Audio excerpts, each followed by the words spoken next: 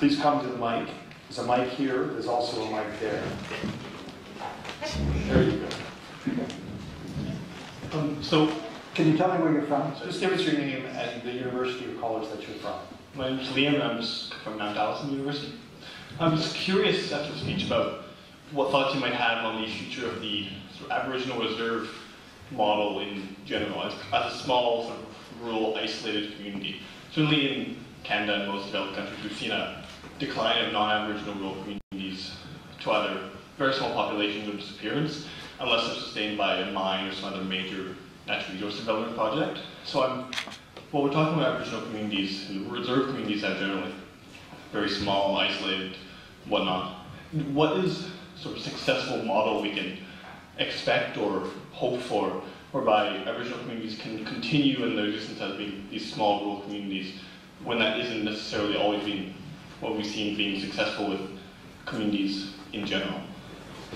You know, I'm going to answer that perhaps not in the way you expected, because I don't consider it my appropriate role to suggest what their community should look like. It's for Aboriginal people to tell us what they want for their communities.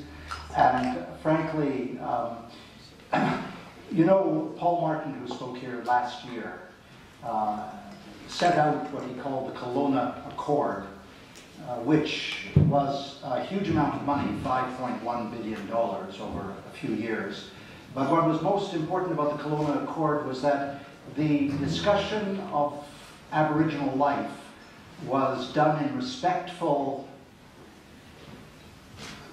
conversation with Aboriginal leaders and Aboriginal communities across Canada before the Kelowna Accord was put in place.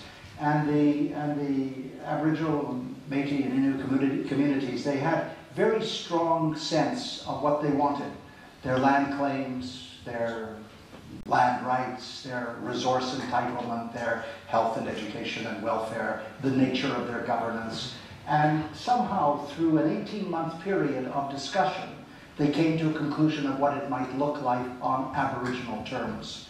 And what it might look like was the preservation of a number of those outlying and distinct communities by providing them with the kind of services that we provide non-Aboriginal communities in some remote parts of this country. So my feeling is that we should try to reinstitute the process that this government completely trampled on and jettisoned. It was a good process. It actually got everybody to the table talking, and they were very excited about signing the Kelowna Accord, and then it all fell apart because the government changed. But the terms were dictated by Aboriginal communities. That's what I liked about Martin. When he sat down with them, he said, I'm not here to tell you what I think should happen, I'm here to listen. And to be fair to him, he listened. Anyone else? Please. Yeah, thank you, Mr. Stephen Lewis. My name is Henry, and I'm a high school student from Toronto. I think I've heard that you went to Rwanda before, and I think that after Rwanda, the world vowed never to let that happen again. And in 2005, again, the world, through the World Outcome Document, said that we're prepared to take military action, you know, if there's genocide or things like that occurring. If that starts to happen with ISIS in Iraq, do you think that we should be taking a more bold stance, you know, to prevent genocide and things like that? Oh boy, there is something called a principle, I think that's what you're referring to, largely agreed upon in 2005, called the responsibility to protect. They reduce it to R2P, responsibility to protect. And in fact, Canada was very, very involved in creating that discussion. Canadian Foreign Minister Lloyd Axworthy and the present president of Ottawa University, who was then Canadian ambassador, Alan Brock, they were very deeply involved in working on the responsibility to protect. And they effectively said that in the case of war crimes, crimes against humanity, genocide, ethnic extermination, that countries in the world had the responsibility to intervene, that we should not allow national borders to prevent intervention, that this is the one instance where we have a responsibility to protect if things are going haywire and human rights and human beings are being destroyed. The responsibility to protect has been talked about for use in Libya. It was used in Libya as a rationale. It's been used in the Central African Republic and in Mali as a rationale. But it's being used very tentatively and very carefully because moving into another country on the grounds of responsibility to protect is a very careful thing to do. Particularly when, for example, in a place like Syria, you have the Security Council divided. You would never get an agreement. That's your problem. When Russia, the United States, China have a veto, you can't get an agreement to use the principle of responsibility to protect because someone always has an interest in the country that is under the microscope.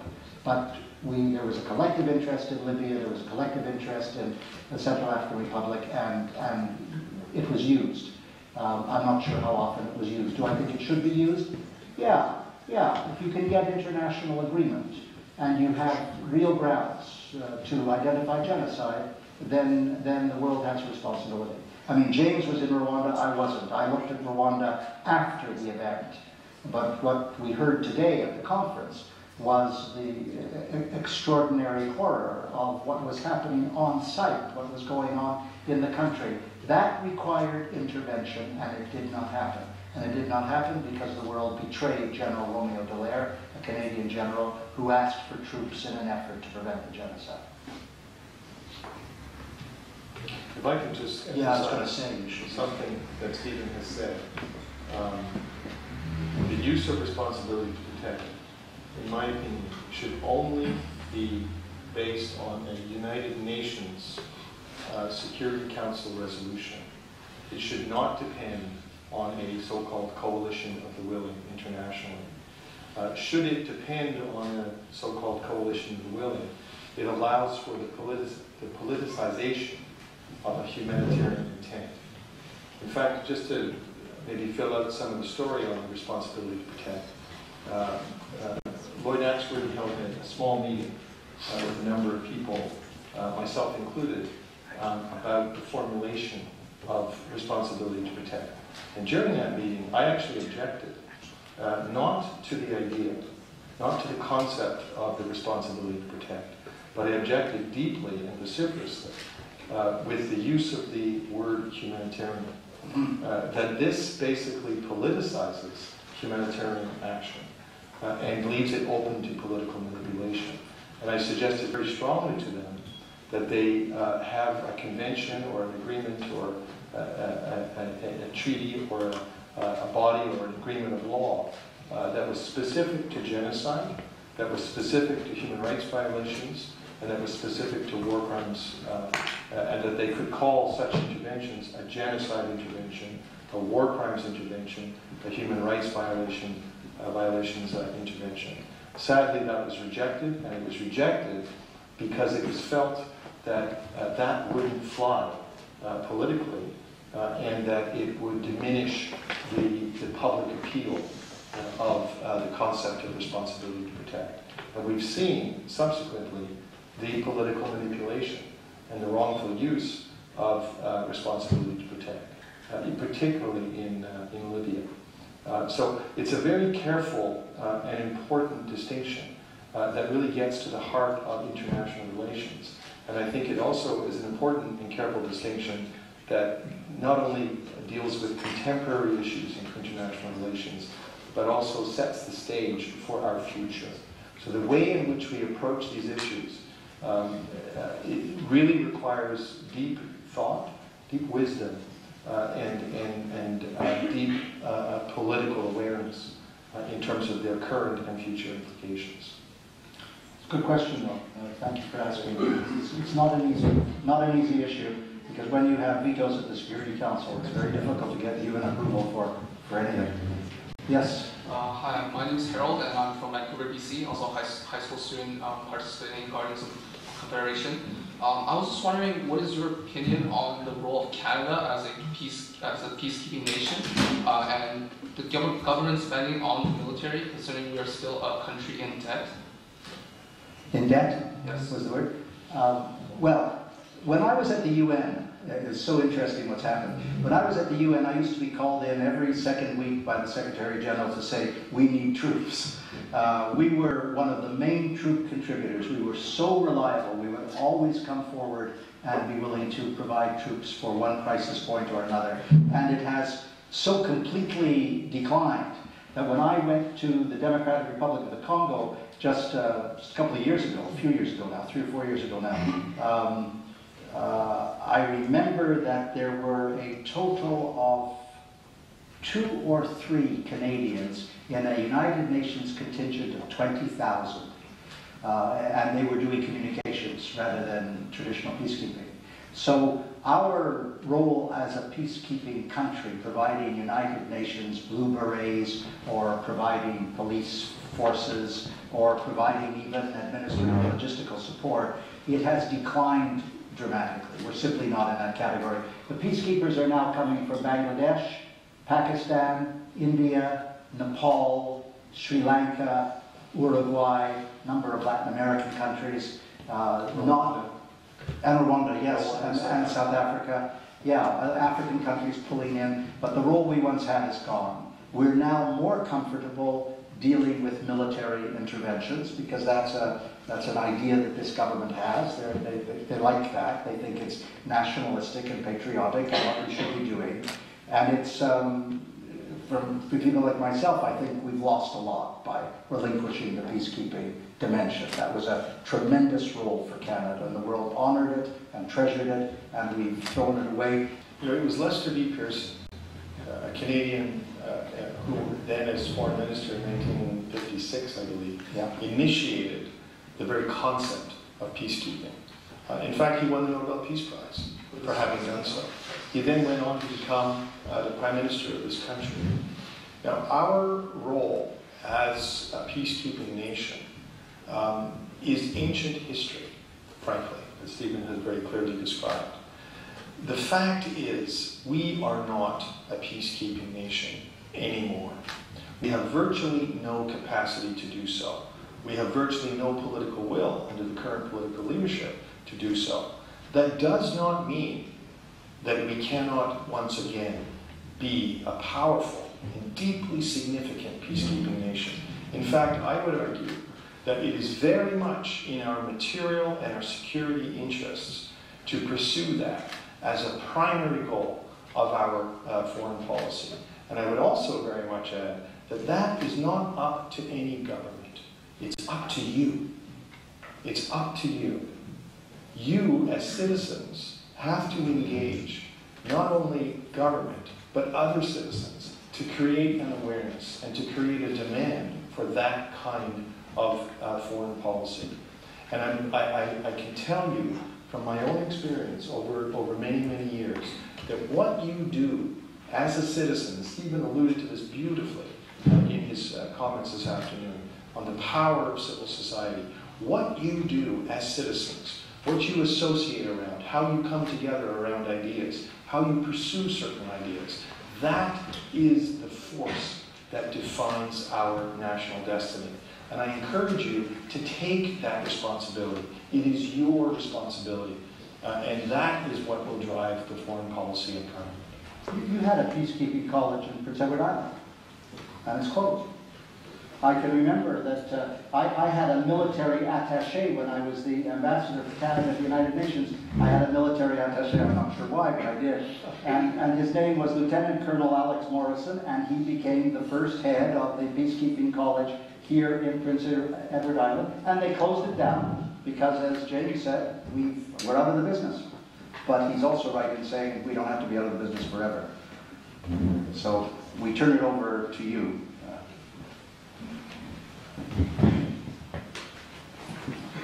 My name is Jared Henry, and I'm from New Brunswick with the Guardians of the Confederation. And I was just wondering, would you, and I mean no disrespect, but would you rather that we let ISIS attack the Kurds than intervene? I don't think that's the choice, frankly. I mean, ISIS is a dreadful organization, and it has to be dealt with by the countries in the region. And for Canada, the United States, and others to spend their time bombing ISIS with futility, it isn't as though they stopped attacking the Kurds. It's just that we have decided, like Vietnam, we have decided once again to intervene in a foreign war which cannot be won, which will cost tremendous numbers of lives, and which is ultimately an expression of imperialism rather than an expression of intelligent intervention. And that's it. You've got to make those choices. Are there other things to do?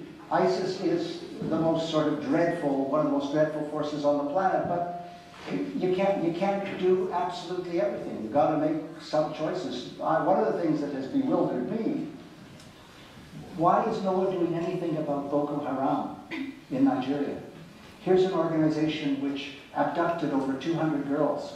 Here's an organization which killed 45 young students in a school just 10 days ago. Here's an organization that's destroying the northern part of Nigeria, and the Nigerian military says they can't do anything about it. Boko Haram is as ruthless and extreme as ISIS in its own way, Boko Haram in Western Nigeria. Now what I don't get is, we can bomb individual vehicles and almost individuals from God knows how far away, but we can't seem to find a way of dealing with Boko Haram in northern Nigeria. You're just picking your battles for your own interests and what will serve your interests. And I'm just weary of that. When I was leaving the UN in 1988, I was called into the offices of the American ambassador to the United Nations. They wanted to show me satellite images of the Russians leaving Afghanistan. It's 1988. I was absolutely stunned.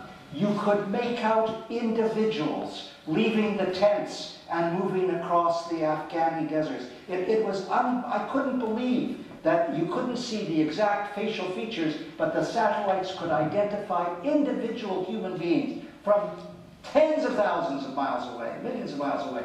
And we cannot, in all these years later, we're not able to deal with some of these explosions in various places. So I actually think that there really comes a moment in time when the regions involved have to deal with these guys, and that the United States shouldn't be deciding to be the policeman for the world.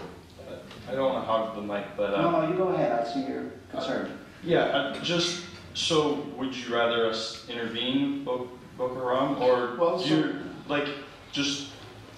sorry? Go ahead. No. I'm sorry. Okay. I understand. I was opposed to the war in Libya. I tend to take a non-intervention, you know what I mean, stance. But I feel like giving air support to take back the Dam Mosul was quite an achievement that was important. Like, waiting for the UN to get around to it might not have worked out quite so well for the people of that city. The fact of the matter is that these interventions they're bloody and they're terrible and they're not working. And there may be another role for Canada. Canada has to, we are a country of limited capacity and resources, and we should use what we have more thoughtfully and carefully, and not be swept into a militaristic concept because the United States says that's what they want. Remember, this is a US-directed foreign policy. This basically has nothing to do with Canada. So, could you just elaborate on what you would have done? Sorry? I would have done a lot more humanitarian work in the whole region and over a number of years rather than to see it fall apart. Okay, thank you. And what I'll just like to follow up on that. The Middle East is a quagmire, and it's not without cause. Right? It didn't just happen.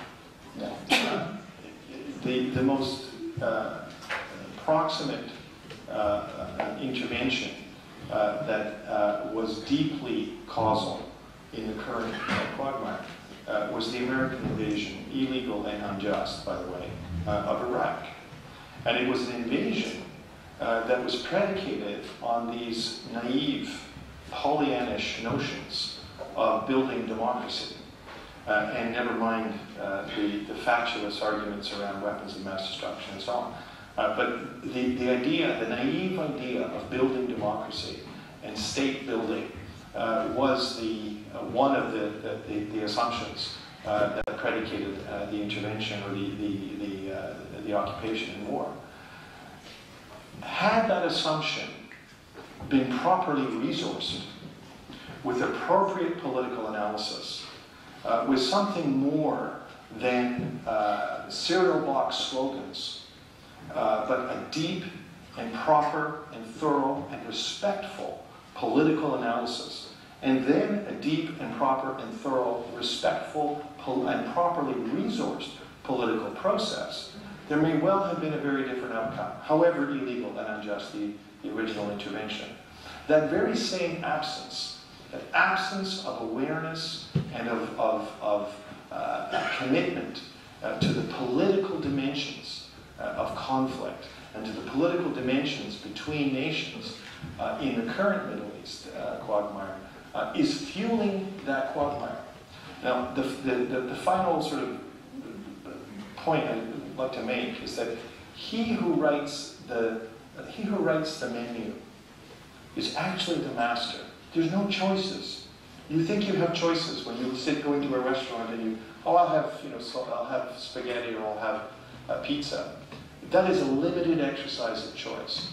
What we're seeing now, in terms of how the framing of the Middle East is being presented, is a limited range of choices. The only choices that we see put before us are military choices. Now, there is absolutely no question in my mind that ISIL is an extreme, is a barbaric, is a brutal military force that must be stopped. There is no question about that. The question is how. And then the question is, what is the surrounding process around that? What is the process that gave rise to ISIL? That must be addressed. Now, that is a place where Canada could be playing a significant role, or could have, not now, but could have. And it also, in addition, Canada could have and still can play a very significant role in terms of humanitarian relief and appropriate, independent, impartial, and neutral humanitarian relief for the millions of civilians that are suffering indescribably across the Middle East. In Syria alone, there are 9 million internally displaced people. The population is 24 million. There are 3 million people who are refugees outside of the borders of Syria. It is an absolute catastrophic situation by any description. And those people are suffering terribly. And where are we? What are we doing for them? We are offering them crumbs. And our policy on the hundreds of thousands, 130,000 eligible Syrian refugees, our policy is obscene. We have accepted a pittance, a few hundred, and it's absolutely obscene. So there's so much more that we could be doing, but I would encourage you and others to really think more broadly about causality and to not get trapped into the defined menu of options that are so easily presented to us by our political apparent masters. Thank you. First you invade Iraq and create chaos, Libya and create chaos, and then when it's all falling apart, you decide you have to bomb them again in order to compensate for the chaos you created. I'm very cynical about it. Yes, you were. It's going to be McKenna first. My name's Ian, I'm from Dal. My question's for both of you. It's pretty clear that both of you have been around a lot of death, violence, sickness, things like that many of us here probably can't imagine. This is a more personal question. How both of you do you deal with being around that personally, emotionally? Just being around that for what seems like a big part of your life. Well, actually we've both written about it, come to think of it. It just suddenly occurred to me. But I didn't deal with it terribly well. I felt, I'm not sure to this day I deal with it terribly well. I think I got progressively more and more overwhelmed, and I guess the way I dealt with it was anger. I started lashing out at the circumstances. You identify, of course, with the people who are under the gun, but I just felt that something had to be done to limit the carnage. And while it was emotionally enervating and exhausting and upsetting, I guess I overcame it by fighting back. It's also, I think it's also important to know, and again, I think, I'm sure James would agree, the extraordinary courage and resilience of the people on the ground, the generosity of spirit in the face of the worst that the world brings to them is quite powerful. It keeps you going. It makes you feel, by God, if these people under siege can handle things with such remarkable human decency in the face of horror, then what am I quibbling about? What right have I to be inappropriately emotional about it? So you just fight back. I love fighting back. I hate capitulating. I grow more aggressive with every passing day. There was a time when I just wanted to persuade people gently through the linguistic arts. Now I'd like to throttle the bastards every single one of them. I guess that's the way I deal with it. I have an enemies list that is so long it never ends. And I'd like to cross it off one day after the other. Anyway, that's just my own interest. You're better at this than I am. Well, I'm actually not much better at it, Stephen, than you are. I think that I would say a couple of things. One is that I emphasize in my comments about Stephen. Humility is really a powerful thing. It allows you to see others in their fullness. It allows you to see to the extent that is humanly possible between two people. It allows you to at least have some sense, some literal physical sense of the being and the physicality and the suffering of that other person. And that requires humility. But it's a great gift, because on the one hand you are obliterated, and I have been obliterated emotionally and existentially by much of my experience in the world. I mean, completely laid flat by that experience. But what it does is it shows you that you have enormous power, because you are suddenly free of all of the constraints. And this is Stephen's rage. This is his drive. And I have the same, but I have a slightly different way of doing it, and maybe that I'm 25 or so, I think, whatever, years younger than you, and I may end up in 35 years. I may end up in the same boat as Stephen. But humility, it gives you freedom, and it gives you power. It gives you the power to do, to be, and to act, and to engage. And it also gives you the power to change what you hope for. Now that, I think, is a key. One realizes that one's previous hopes and aspirations are Pollyannish. They're naive, they're naive utopian dreams. But it's not that you don't dream. It's not that you don't hope, but you change what you hope for. You hope for others to also engage, and also to take their political responsibility as citizens. And that, I think, is probably the single most important principle that I hope you walk out of here with today. That you are responsible for your polity, for your community, for the expression of values and practice and whatever of your community. No, I have a question actually about China. And China's recent increase in foreign aid, especially in Africa, and as we all know, China's human rights record is the most pristine. And when their allocation of foreign aid, especially for infrastructure projects, although that foreign aid is so needed, it doesn't really come with any strings attached or conditionality like from the West, where there must be some sort of recognition of human rights, and there's much more conditionality in that respect. So I was just wondering if you could both comment on how that's making such a large change in international aid architecture, and also as China's a rising regional hegemon, and some would argue that's competing with the United States at certain levels, and how that's going to, and you're speaking of the United States being this world police force, and so how in the future those two will mesh together and those two will compete, especially like in aid, in foreign aid, and how China's not willing to attach human right conditionality or any sort of that to its aid?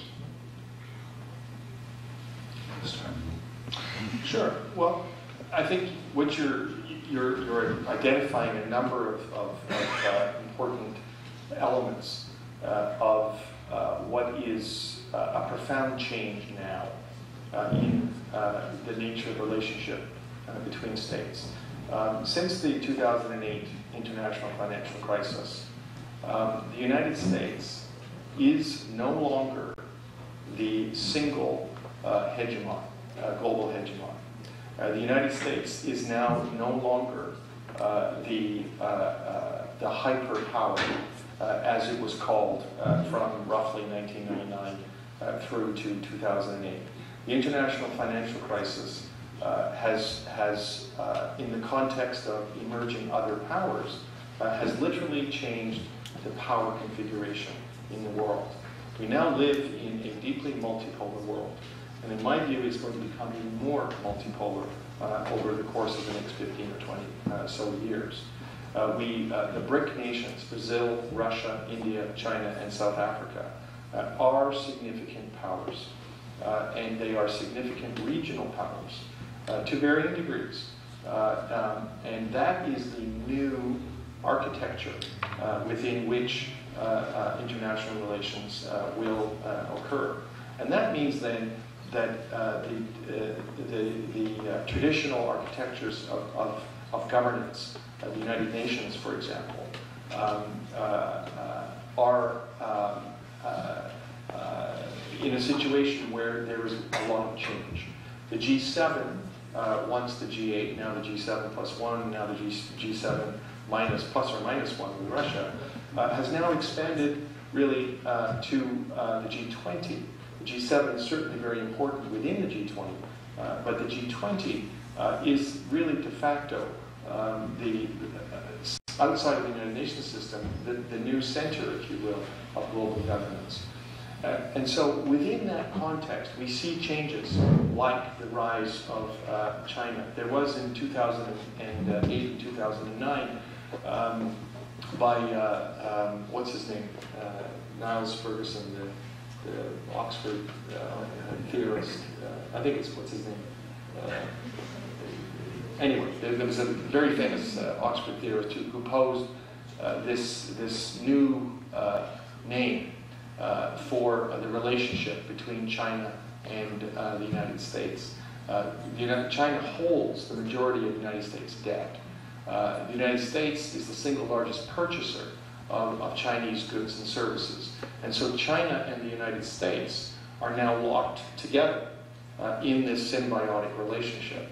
And Niles Ferguson, I think it's Ferguson, proposed this new term, chimerica, as the new power configuration. And now this concept was rejected by the Republicans in the United States for all kinds of, I think, fairly obvious reasons if one is a Republican. But what this tells you is that the configuration of power around the world is changing, and changing very significantly. So issues like what you now raise, the very real, it's not rising, it's present, power of China across, and not just Africa, but across the developing world, and its approach to foreign aid, its approach to human rights, its approach to development assistance, and so on. These are really, really central issues. And in a multipolar world, and this is why I've gone on a little bit about multipolar world, in a multipolar world, what is important is the counterbalance, right? So is the other perspective. Now, typically, and since the end of World War II, the West has really defined the language of international relations. And part of that language has been human rights. Part of that language has been social, cultural, and economic rights as part of the UN framework.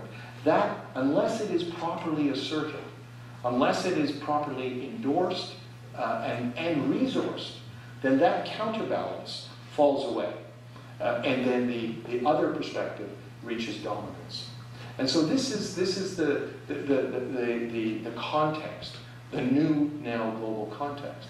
And so in terms of dealing with Chinese perspective on foreign affairs and on human rights and so on, it's quite important that the West and other powers like South Africa, Brazil, India, engage in a language that supports the kind of perspective that has been so central to the international system since World War II. I don't know, Stephen, if you want to. I think China is running roughshod over Africa. They're superseding every other aid deliverer. And they're supporting regimes which are truly offensive, like the Mugabe's regime in Zimbabwe. Mugabe is an ambulatory egomaniac who is a murderer and a rapist. And he runs the country, and he's 88 years old, and he'll run it forever. He expects to live forever, and he'll run it forever. And he is being sustained by Chinese money, billions of dollars. And there's no request for human rights on the part of China. Why would they request it? They are human rights violators themselves. They would never say to others, you've got to observe certain human rights proprieties in order to receive the money. The truth is, around the world, in the multipolar world that James is talking about, is that trade will always trump aid. You will always be most interested in extracting the best terms of trade you can, and you therefore take that more seriously than your aid, and you don't worry about human rights considerations. You can be sure that when Prime Minister Harper is off to China to engage in a $1 billion deal, or when Kathleen Wynne of Ontario is off to China to engage in a $1 billion deal, they're not talking human rights. They may use the phrase once in a private session, but what they're interested in is the return on their investment. So we're in a very cynical, tough world because China is now the dominant power. I mean, the United States has more strength, but everybody knows where the world is heading. The world is heading towards hegemony of China. There's just, I don't think there's any question about that. A few years down the road, we'll all be bowing to the Chinese imperative. And how that works out, I mean, that is a very, very difficult situation. The frustration of the United Nations is that these BRIC countries and others, the Brazils, Argentina, Nigeria, South Africa, India, Pakistan, even Japan and Germany, they are in a rage that 5 other countries hold vetoes at the Security Council. That Russia and China and the United States and France and the UK hold a veto. France and the UK, they're relatively small economies compared to the others. And there's something called the European Union. Why do they have a veto? They are determined to crack the Security Council, and every time they make a proposal, somebody vetoes it, because it's not in their interest. So the difficulty of transforming the multilateral system and of dealing with China is real. I mean, I'm glad you're looking at it, because it's absolutely fascinating. And one never knows exactly where it's going to lead. Except they'll give money to anybody if it exerts control. You should see them do the little country of Lesotho with 2.3 million people. They've taken over all of the textile industry. I mean, they're everywhere. Every road that's built, every hospital that's built, every aqueduct that's built, Chinese money. It's something to witness. Where will it lead? Go ahead. Hi, my name's Stephen. I go to Mount Allison. And so, based on what you were just saying about China, do you think that waiting for them to withhold their veto on the Security Council before military intervention is problematic? Or do you think that, how can we cope with that going forward? Well, you look at this fascinating agreement that has been reached between the United States and China on global warming. You know, to be brutally frank about it, it's an encouraging political moment. The targets they've set are ridiculous. It's not going to make a significant difference to where the world is going on climate change. But it feels good because these two superpowers have finally got together on some subject, and it gives the world some hope. Whether that will result in some future influence on China around a military intervention or foreign aid or trade, who knows? It's so difficult at this point to assess. I mean, I think James has it right, that we're right in the throes of a moment. And you've got to take strong stands, but you don't know where it's going to lead. It's so difficult to predict. But in the future, if we were to think that a humanitarian military intervention would be necessary, should we have to convince the Chinese that it's in their interest to do so, to carry it out? Yes, yeah. If you want to have a military intervention in Tibet, they'd be very happy. Hong Kong, they'd be joyous. I think the very important point that's been made here is that don't mix the humanitarian and the military. It kills the humanitarian every time. And we've got to separate the two. And I'm not at all sure whether you'll ever be able to do anything and avoid a Chinese veto if it's in their sphere of influence. But it's 2014, who knows what will happen. You know, we're going to get a new president in 2016. Probably be Hillary, maybe somebody else. This Republican Congress, I mean, they are a bunch of lunatics.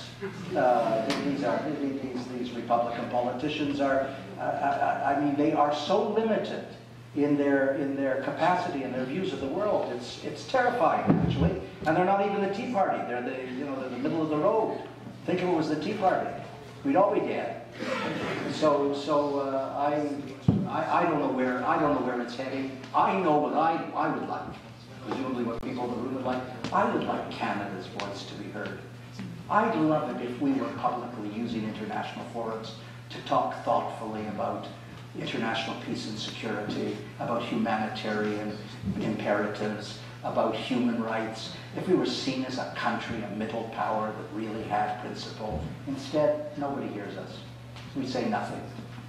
We offer 6 jets to drop bombs, but we say nothing. It's really sad.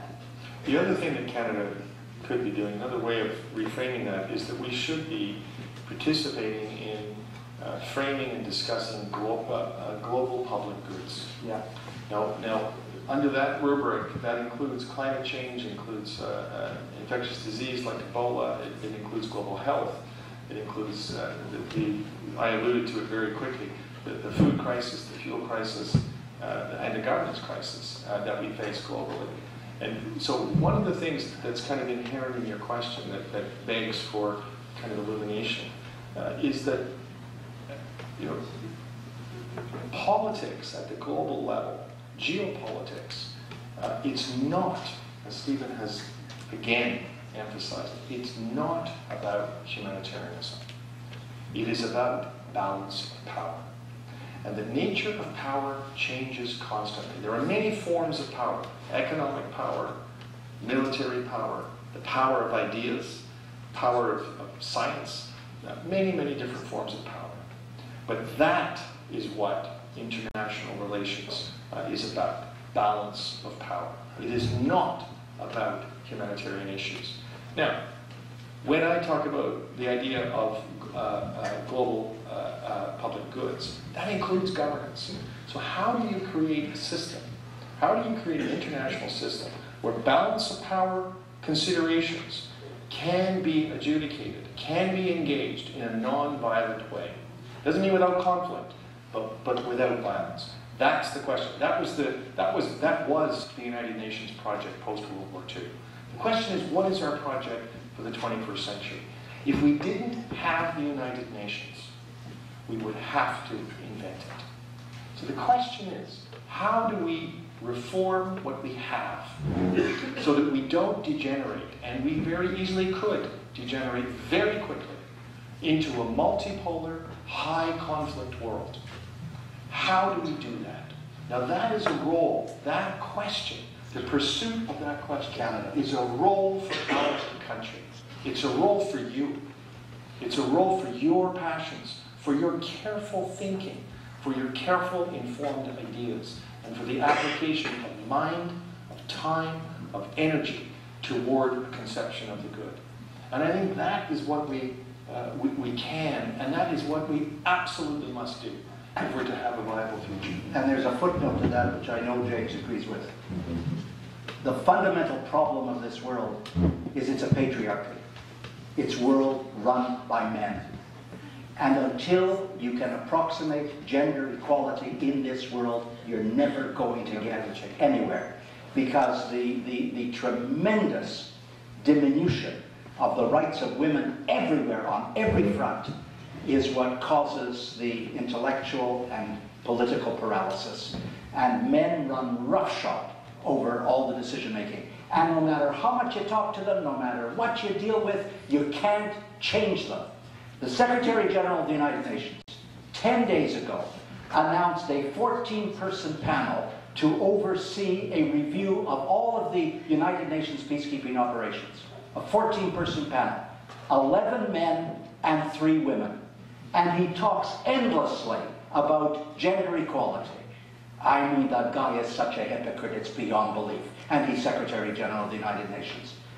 And he did it on the day, on the anniversary date of something called Resolution 1325, which is the resolution in the United Nations that says on all matters of international peace and security, women should have an equal voice. And what is more peace and security than international peacekeeping? So he appoints a panel of 14, so you point it out to him, and he apologizes. And does he do anything? Not a thing. Does he appoint a woman co-chair? Does he appoint additional women? Does he take some men off the panel and appoint women? Not a chance. And who's affected by peacekeeping around the world? Women and children. And who makes all the decisions? Men. You have to understand, as you're looking at the role for Canada, fighting this through, that the absence of gender equality prejudices absolutely every issue. And that, for many of us, is the key central notion of international reform. That's what has to change. Thank you very much.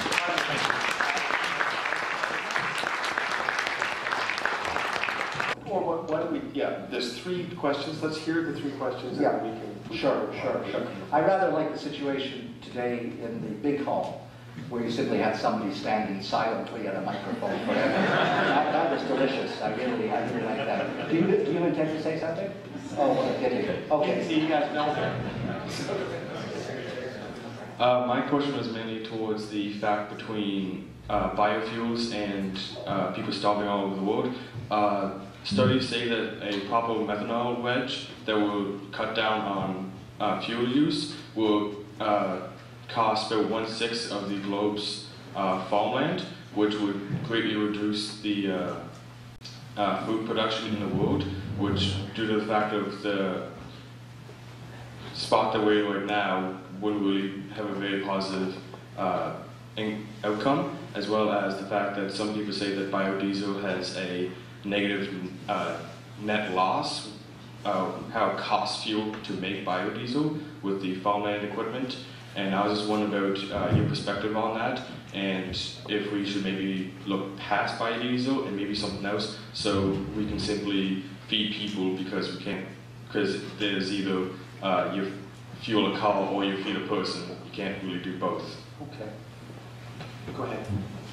Okay, my name is Piper, and I'm a student at Mount Allison University. And just to go back, talking about gender inequality throughout the world. So similarly to your experience, the one you described at the beginning of your lecture, I too was raised in an incredibly, wonderfully feminist household. And it's my understanding that you've devoted a large portion of your life to combating injustices all over the world.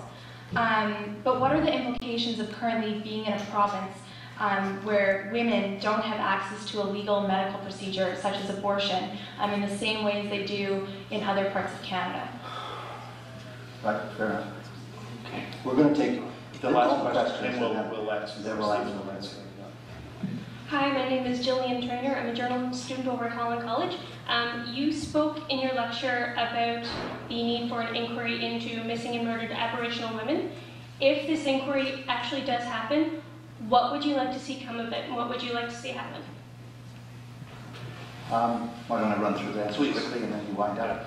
Around biofuels, what we have learned is that the production of ethanol requires so much energy that ultimately you are discharging more carbon in the creation of an alternative fuel than you have benefits from the fuel itself. So the tremendous subsidization of using corn, for example, in the United States, or sugar, for example, in Brazil, to create biofuels, that is now diminishing. The world has lost its enthusiasm for the biofuels as they realized that it runs counter to the efforts to deal with carbon. Now, there are huge numbers of questions about renewables, and for instance, nuclear raises a very considerable question, because although there's no carbon emitted, the capital costs in advance of building these tremendous plants really raise issues. But we've learned that the classic alternative and renewable energy, particularly solar and wind, can be developed so quickly and have dropped so dramatically in price that it could, I think, quite rapidly be an alternative to the fossil fuel system. So I'm not as, I think the ethanol and biofuel stuff has gradually diminished in the public domain. As to, I was sitting beside the Premier of Prince Edward Island. I mean, he's going to be Premier for a few days longer. And I was sitting beside him and I was thinking, can I send him rays? Can I penetrate? Can I penetrate his mind and just say abortion, abortion, abortion? Just get him to realize that it is absolutely unacceptable to have a province where you cannot have legal and legitimate abortions. It just is.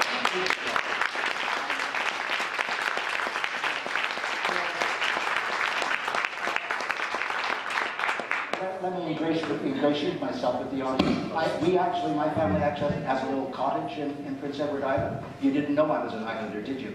But we have a cottage in Quebec, in Shelton, and we're therefore familiar with some of the heroic and principled efforts on the part of many women in Prince Edward Island to get legal abortions on the table, and they have not yet been successful, but they're working at it. I would think it would be a wonderful thing for the Premier as his legacy on the day he departs to announce a reversal of policy. Damn it, I should have told him that when I was sitting beside him.